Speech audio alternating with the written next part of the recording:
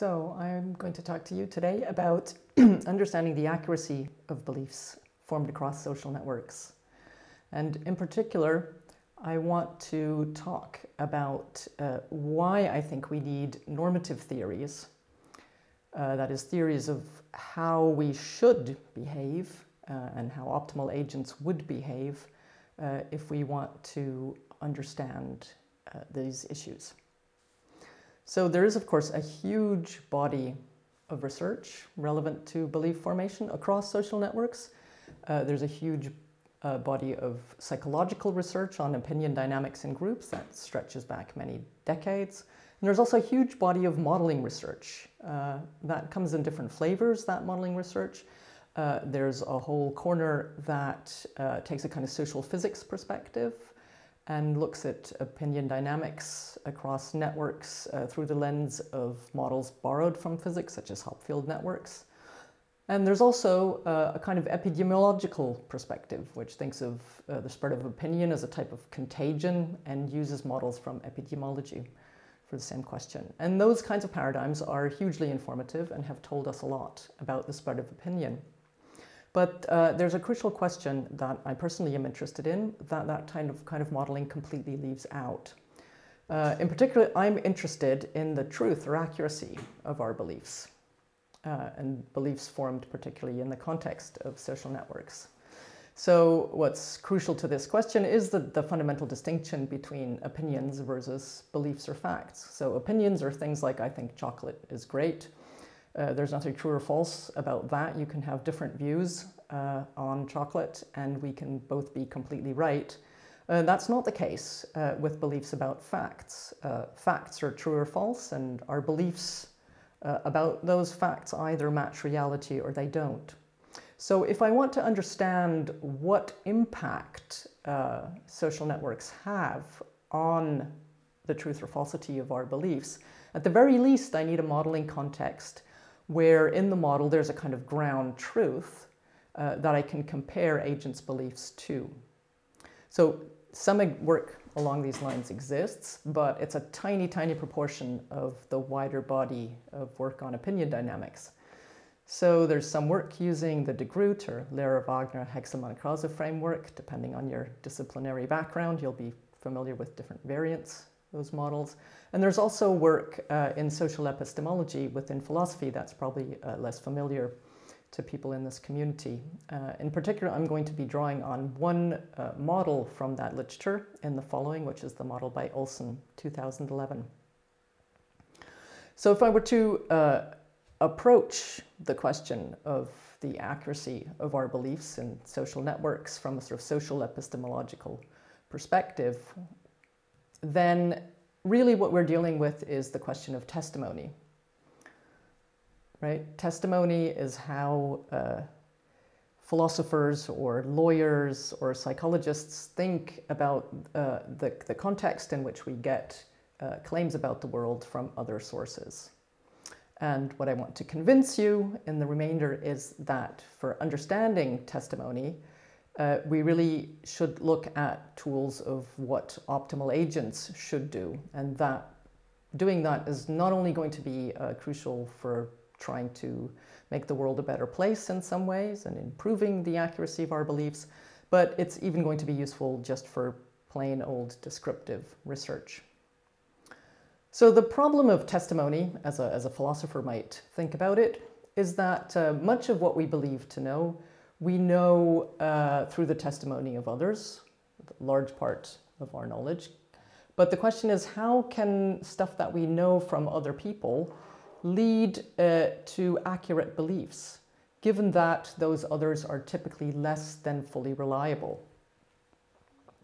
So I'm speaking to you now, I'm trying my best, I'm a good faith actor, but I still say things all day long that turn out to be false. So how do you factor in, rationally, that partial reliability in revising your beliefs in response to what it is I'm saying? Well, it's the whole point of Bayesian models in a way that you can deal with less than perfect sources. But there's a problem with applying such models in many real-world contexts of testimonial evidence. And that's that we typically don't actually know the true reliability of our sources. You've just encountered me for the first time. How are you supposed to assign in Bayesian terms the relevant likelihoods to what it is that I'm saying in the evidence I'm providing?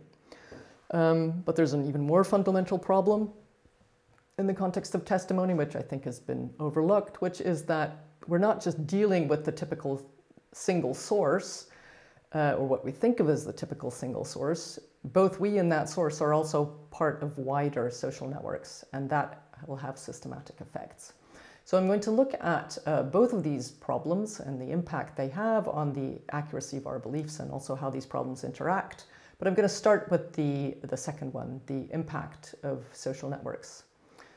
So the first thing to note here is that there's already lots of evidence that the mere structure of a social network has accuracy implications for the beliefs of agents in that network. So even when you keep those agents and individual agents stays exactly the same, you change the wider network around that, you're going to get differences in accuracy for that agent. We know that from behavioral experiments.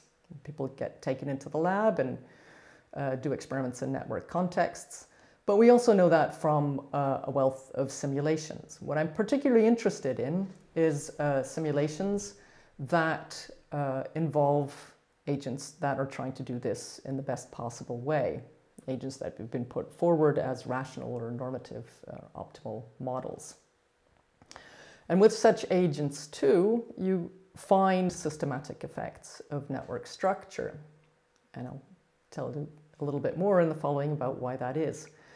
So in the model that I'm going to be using in the following, you have simple Bayesian agents, and these agents live in a very dull world where there's only a single fact that's at issue, a single claim, and they receive evidence from the world about that claim, but they also receive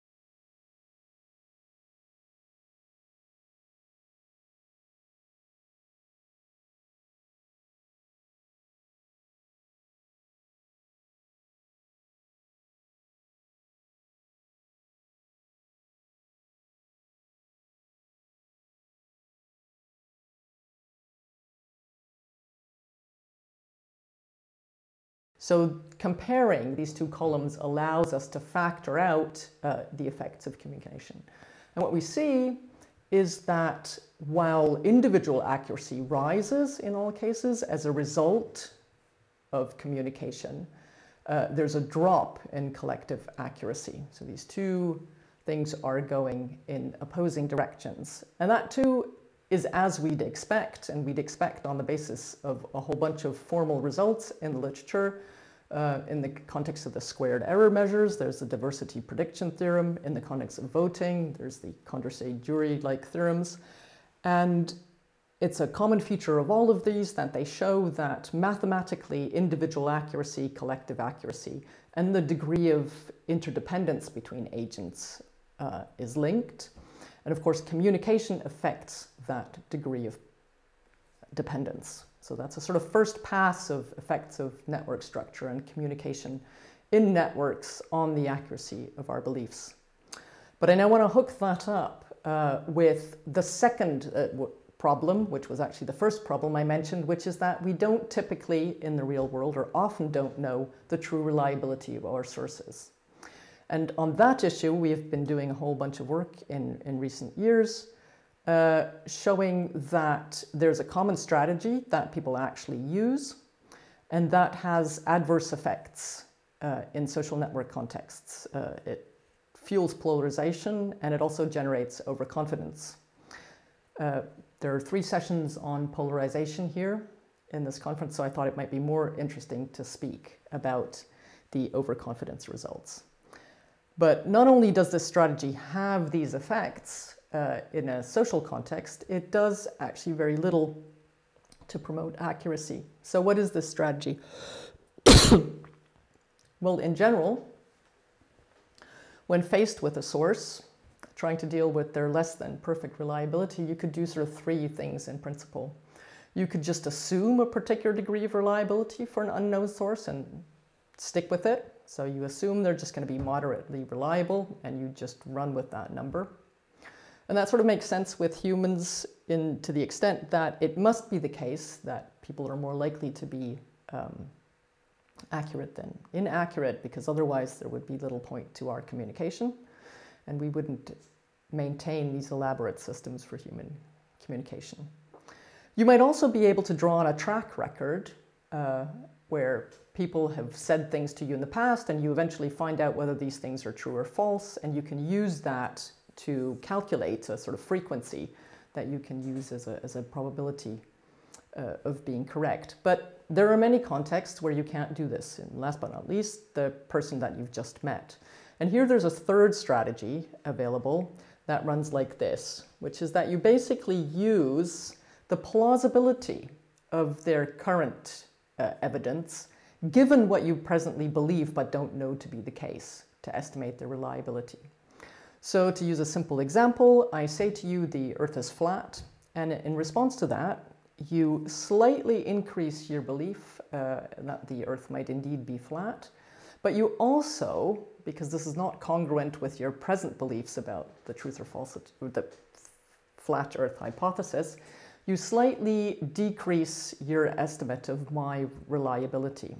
So crucially, of course, you don't know for sure whether or not the Earth is round or flat. So you're using your present uncertain beliefs and the expectations that gives you for the evidence that you receive to adjust both your beliefs about the claim at issue and the reliability of the source you're dealing with. And if you do this repeatedly over multiple interactions, then you will at each time step be estimating both your beliefs in this claim and the reliability of this reporting source.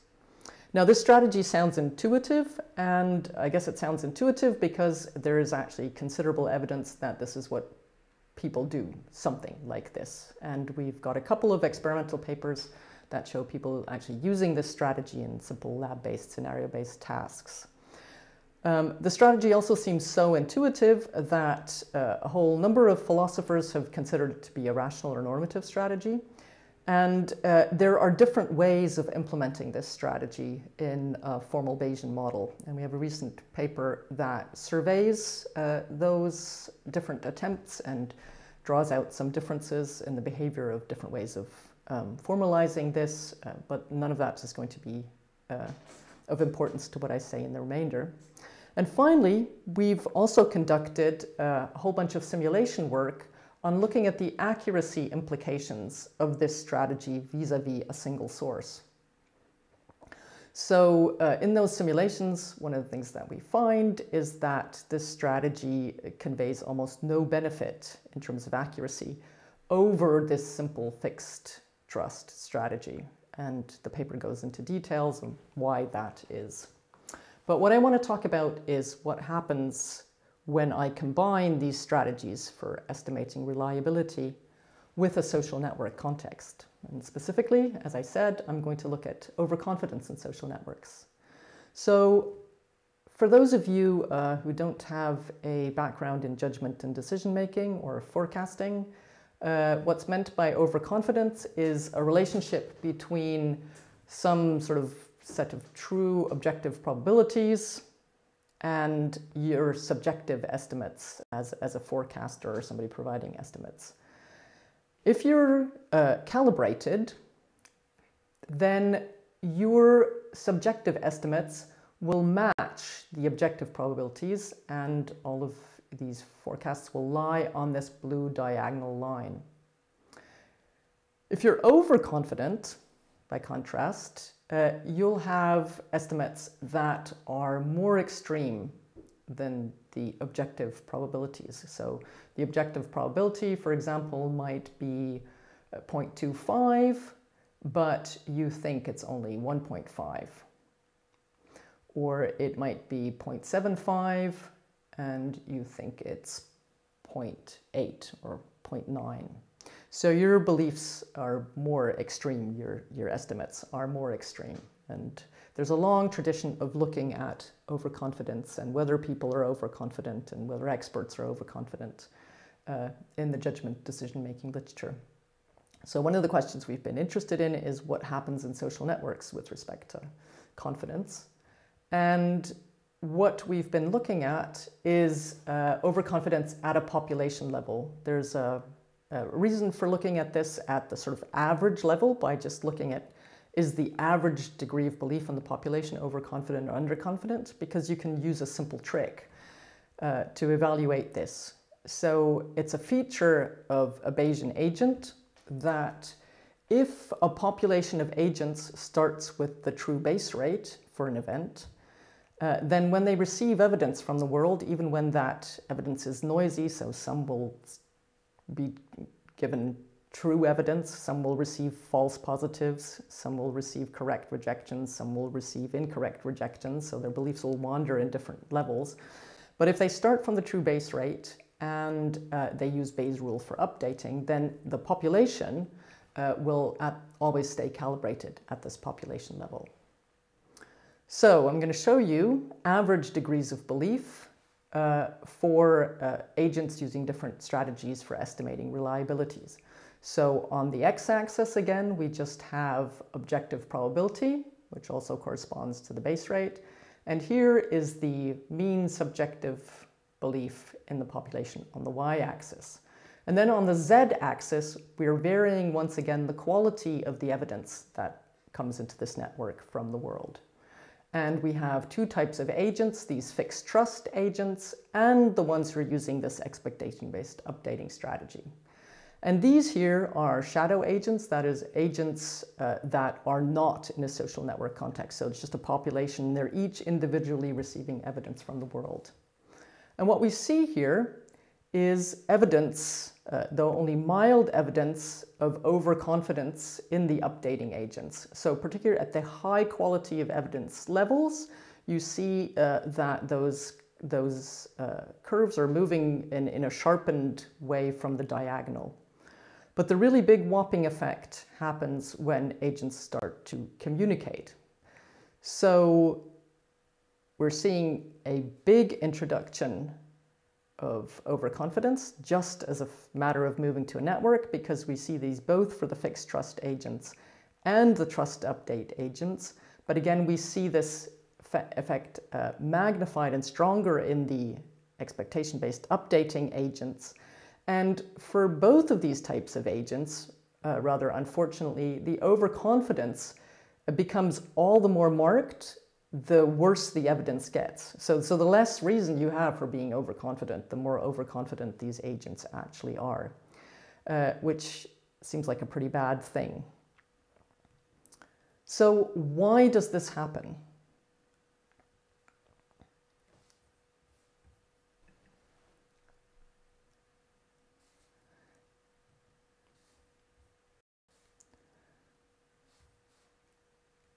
The reason you get this is because the expectation-based updating provides a kind of ratchet that amplifies the weight of evidence. So let me illustrate this here. Imagine that you're a Bayesian agent and you receive a number of pieces of evidence in succession. And these are sort of unit size, so they're all equally diagnostic.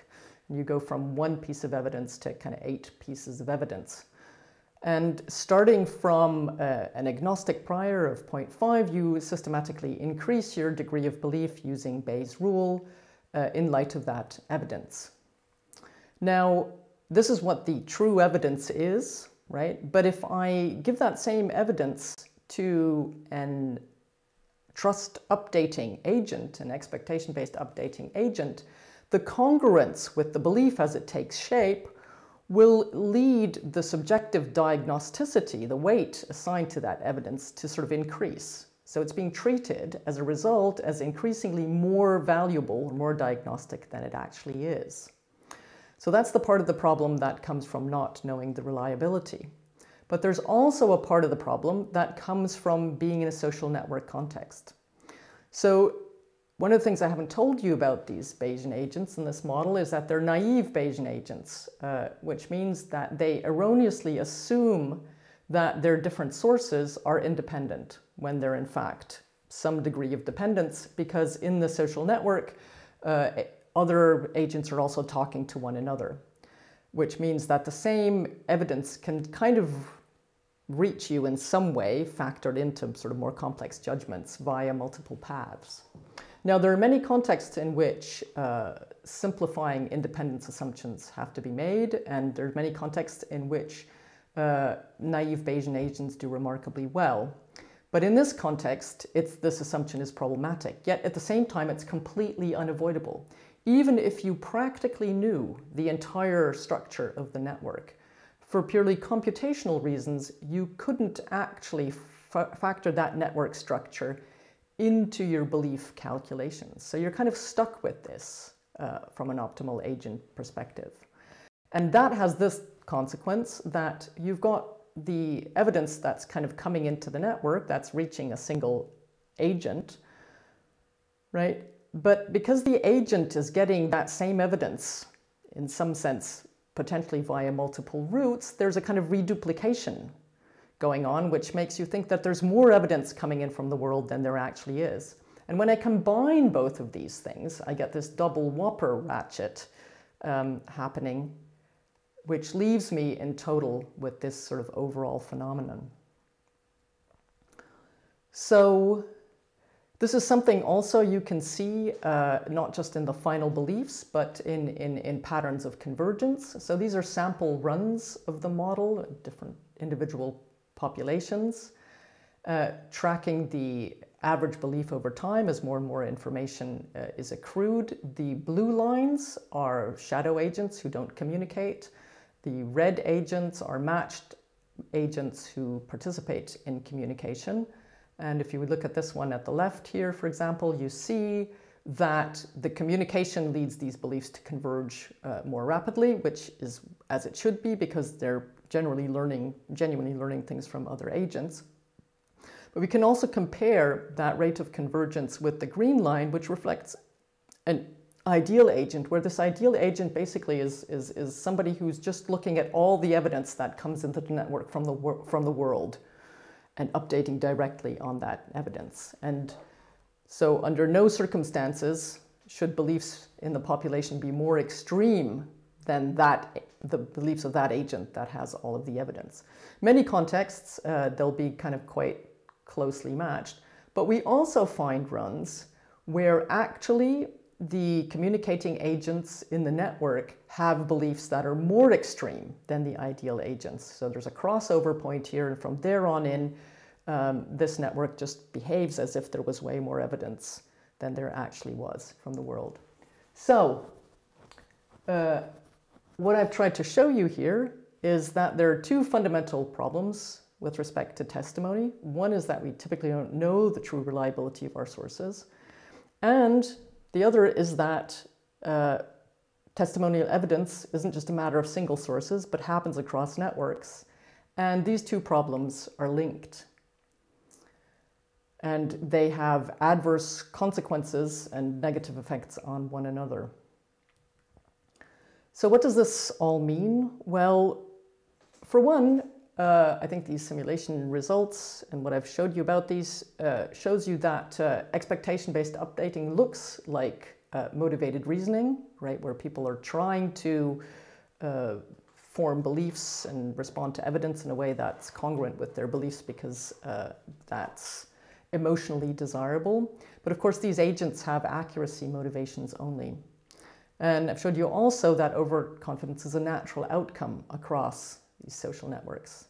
I think also these simulations show you that the computational limitations of these naive Bayesian agents are deep-rooted, right? And what that shows us is that the problem of testimony, both with respect to the estimating the reliability of our sources and with respect to network structure, is much deeper than typically assumed.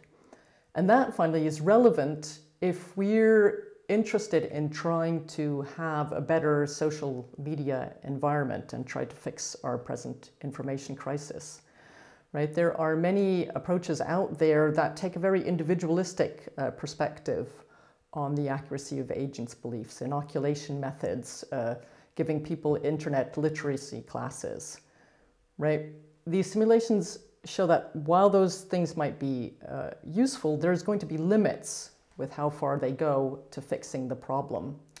So I think these normative considerations show you that there are alternative interpretations for descriptive research that we need to consider. I think looking at this from the perspective of the optimal agent also makes it clear that the sort of epistemic challenge we face as human beings trying to form accurate beliefs in aggregates is much harder than we think, and we can only see that by trying to build normative models. And of course, any true fix to our information crisis must ultimately also reduce the problem for the optimal agent, because any problem that persists in the best possible agent is not going to be eliminable by that strategy. So those are really the main things I have to say. I'm just going to take the liberty of adding 3 more minutes and connecting this to an applied issue that I care about, and that seemed weird to me to not talk about, given that I'd been spending the last 4 months almost exclusively on this, which is I've spent most of my time in the last few months on trying to think about and do things about how I, as a behavioral scientist, should respond to the pandemic, and how we should reconfigure our behavioral science and the way we do science for crisis response. And one of the things that we've been thinking from the start here is that a transparent digital community-based forum for scientific exchange would provide an invaluable tool for dealing with this pandemic. In particular, if we have such a community forum for science exchange, we could stimulate collaboration and generate new knowledge, right? We can boost the quality of new studies through early feedback. We can avoid reinventing the wheel or doing many things in parallel when we could be joining forces. We can also rapidly evaluate studies post-publication and integrate that knowledge with knowledge that we already have. And we can do this in a way that supports the semi-automated or automated construction of large-scale knowledge bases that incorporate all of this new knowledge. And if we had such a community, we could also provide an interface to journalists or policymakers or citizens who want to ask questions of us as behavioral scientists. So we can think of this as a sort of black box where people can put in a question and out comes an answer. But crucially, it's not a black box because the whole process of the exchange is transparent. And because it's transparent and people are doing this under their own name, it also provides intrinsically a sort of dynamically evolving database of expertise. So if we had such a community, we'd be able to make use of the entire resources that we have in the wider scientific community, as opposed to just relying for our science and policy advice on a handful of policy experts that are picked from the scientific community. And that makes sense last but not least because we want to use all of the available resources, but everything also I told you in the results so far suggests that the breadth of perspective matters, epistemic diversity matters, and we want to harness all of that for our response. So we've actually been trying to put this into practice by building, starting in March, an integrated environment, scibe.org, which consists of a Twitter account, 3 subreddits, and a behind-the-scenes dynamic database project. So the Twitter account is an information account that provides relevant information to behavioral scientists about the pandemic. And the Reddits are a forum for scientists and community exchange. There's one devoted to research questions. There's one devoted to meta-science. That's how should we restructure how we do science for crisis response. And there's one Ask a Behavioral Scientist, which allows anyone to access the members of this community and pose a question for consideration. And because, of course, the way Reddit works, all of this can be looked at by anyone with an internet connection. And behind the scenes, this environment is combined using a bunch of tools into a dynamic database for which we use hypothesis. That's searchable, information is tagged, and crucially what makes this database different from other database projects that have been developed in the context of this crisis is that this isn't just based on papers, right? It's tweets, newspaper articles, Twitter exchanges, Reddit exchanges, preprints, articles. So it's an eclectic combination of information as is relevant to this very rapidly evolving and changing information environment. So this has had some success in the sense that there have been at least some occasions of use of this by journalists or government scientists. And it's also had some success in fostering collaboration, and that novel studies have come of this and novel large-scale collaborations have come of this. If you want to read more about this, there are a bunch of recent blog posts, one about the Reddit and the community, and one about the database that I'll draw your attention to. But the reason I'm talking about this here is because I think this project is important. The crisis won't be over for a while, and the role of behavioral science is only going to increase. But at the same time, what this project is trying to do is something that's going to be useful beyond the crisis. Because really what we're trying to do here is create from extant social media, because we had to start with what was already there, the kind of internet scientists would actually need for science. That is an information environment that promotes content and network structure conducive to knowledge creation, aggregation, and dissemination. What we've got so far is kind of a proof of concept at best, right? To really make this work and to fulfill the potential of this kind of idea, we need scale, right? So we need more users. This is a conference full of behavioral scientists. Please join these subreddits as users. But potentially even more importantly, join us in developing the kinds of tools that are required to make this infrastructure work. Because this conference and the researchers at it really are doing research, whether they think of it in that way or not, that provides the kinds of inputs that we need to build a better internet for science. And that might be obvious to you, but just in case it's not, I want to elaborate on that for 30 seconds and then I promise to be done. Right? There are a whole bunch of fundamental research questions that we've sort of in the that we, and now I mean science as a whole, not any of us in our initiative, have been trying to resolve, but that are far from resolved, and that we would really need to be able to build the kind of communities for science exchange that we want. We need to understand what kinds of rules should govern discourse in a transparent forum in such a way that the goals of science are furthered. Right? What kinds of community engagement rules are you looking at? There's stuff on this in argumentation. There's work on game theoretic approaches to argumentation that might let you think about incentives. And then there's work on, there are whole journals devoted to the psychology of communication on the internet. All of those are only fragments to how we should structure the kind of discourse and try to structure the discourse that we want.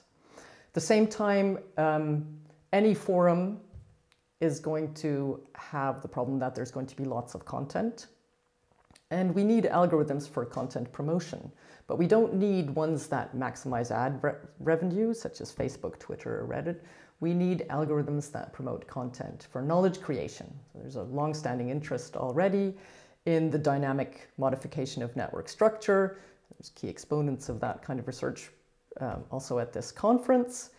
That research doesn't go far enough, anything like what we need so far, because it typically, much of it hasn't actually looked at accuracy implications. It's just looked at effects on opinion dynamics and so on. And we really need the connection to accuracy, but we also need it specifically in a science context. And that kind of work is going to have to dovetail with other work, for example, on novelty detection.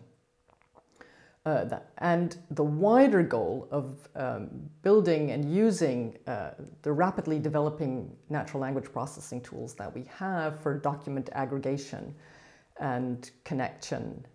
And there are really valuable projects going on there, some of them which have already been applied to the COVID-19 case, but differently from our database, only look at papers, and also work in the food security context, which has looked at trying to aggregate large volumes of data, large volumes of text in the grade literature, not as published papers, but policy documents.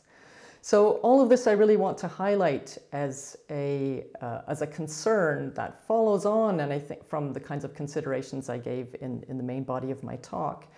And I hope that this conference can also be an opportunity to think more about these issues from that specific perspectives. Thank you very much for listening. Thanks for your time.